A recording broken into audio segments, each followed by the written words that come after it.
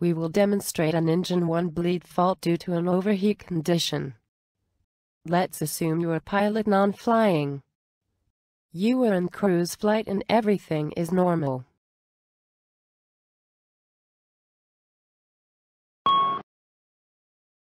On the engine warning display, read the title of the failure.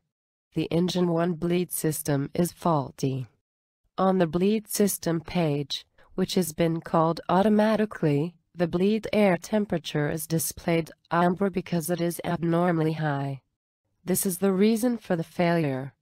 The amber fault light on the engine 1 bleed push button switch confirms the failure.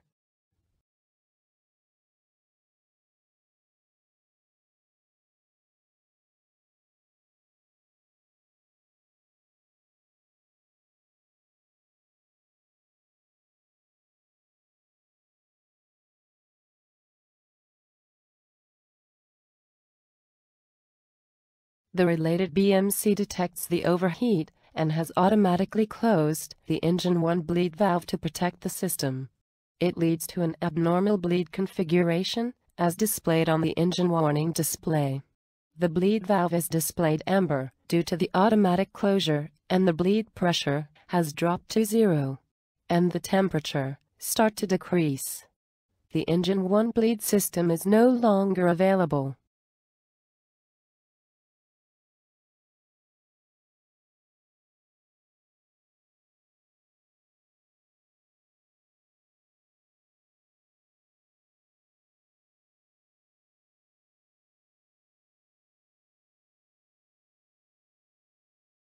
The pilot flying will ask you to perform the ECAM actions.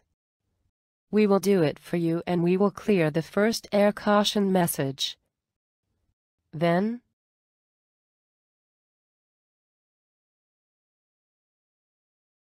observe the ECAM.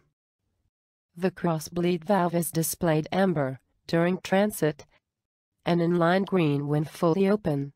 The pressure and temperature values for the left side of the system are back to normal, because now both sides are being supplied by engine 2.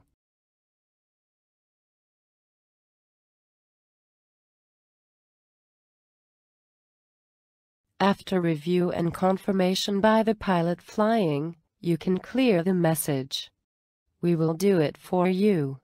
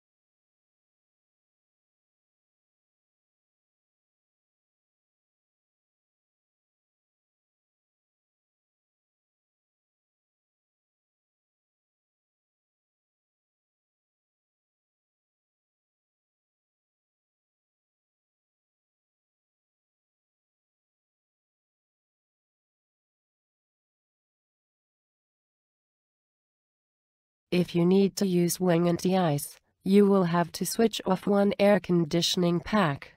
We will deal with this fact later.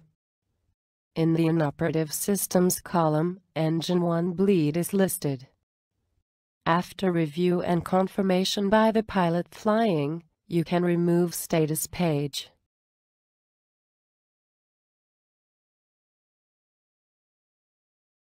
ECAM action completed.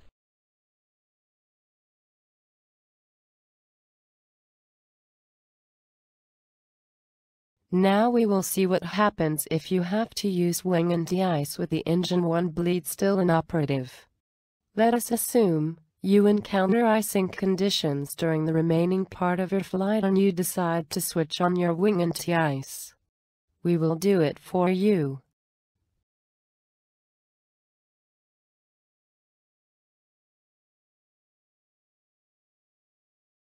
The engine 1 bleed fault procedure is automatically recalled on the engine warning display. This is because one engine bleed system is not sufficient to supply wing and de-ice and both air conditioning packs in the same time. The ECAM procedure requires that you switch pack 1 off. Note: for more information about the packs, refer to ATA 21 Air Conditioning chapter. The pilot flying will ask you to perform the ECAM actions.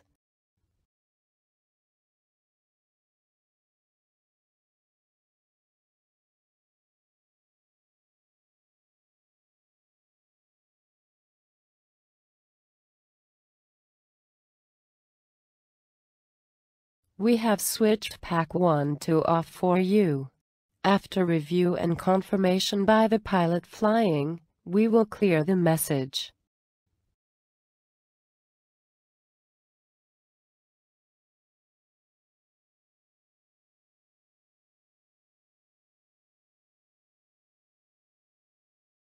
On the status page, pack 1 has been added to the inoperative systems column. After review and confirmation by the pilot flying, you can remove status page.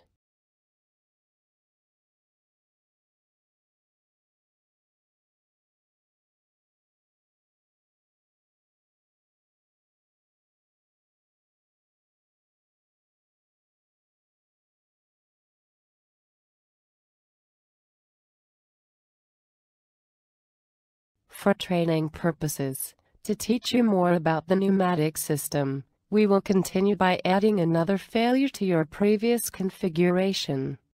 This will be a left wing leak.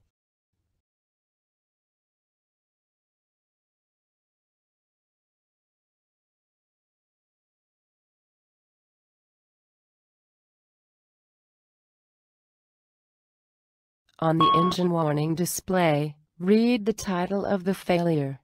On the SD, the ECAM bleed page is automatically presented, and, on the air panel, the indications from the previous failure remain unchanged.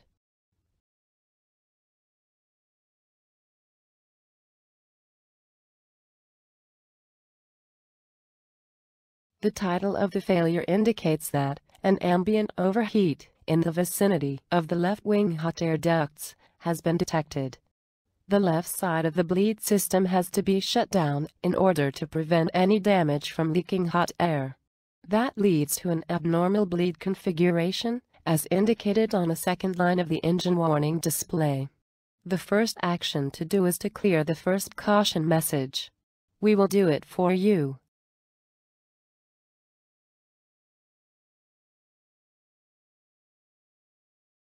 The first line of the ECAM procedure requires you to switch the cross-bleed selector to the closed position. With the selector in auto position, the cross-bleed valve would have been closed automatically, but remember, you have opened it manually in the previous procedure. The pilot flying will ask you to perform the ECAM actions.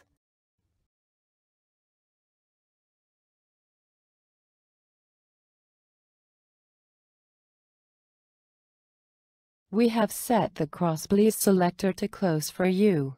Observe the indications. The cross-bleed valve closes.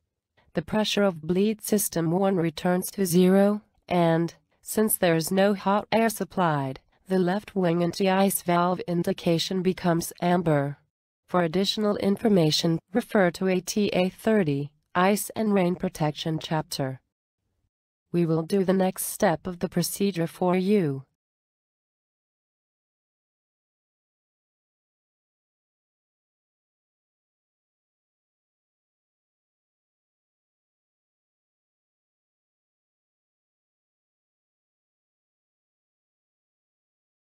The wing and de-ice was switched off because you do not want to de-ice one wing only.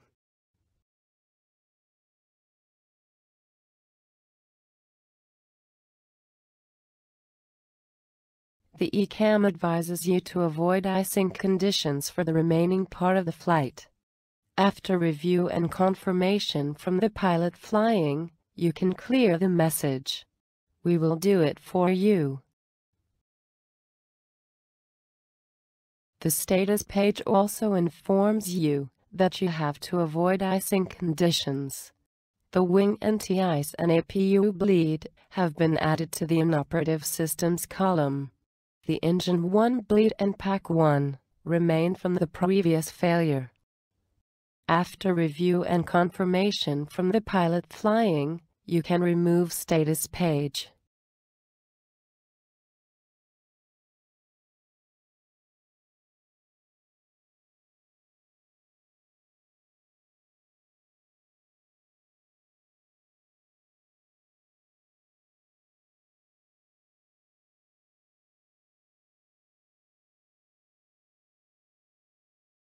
We will now briefly look at several abnormals without performing the procedures to see the remaining indications of the pneumatic system.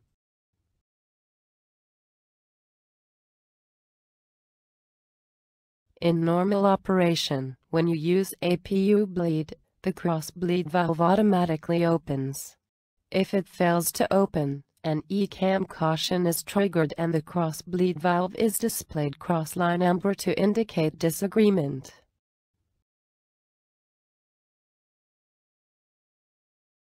Conversely, if the cross-bleed valve fails to close in automatic mode, for example after the APU bleed has been switched off, it is displayed in line amber accompanied by an ECAM caution.